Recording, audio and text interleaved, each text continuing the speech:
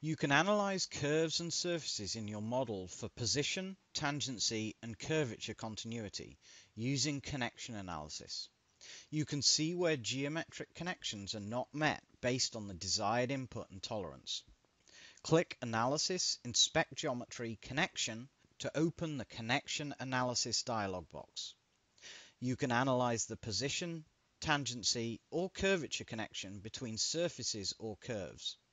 For example, if you select tangency, you can perform a tangency analysis of the entire quilt. To see only areas that fail against tangency, select the Only Show Connections That Fail checkbox. Areas that fail against tangency appear in red. Clear the checkbox to see areas that fail in red and areas that pass in green. To see notes that show the maximum value of any given area, select Maximal in the Notes box. Tolerance values for positional, tangency, and curvature appear in the Tolerance box. If you select Curvature, you can see breaks in curvature in certain areas.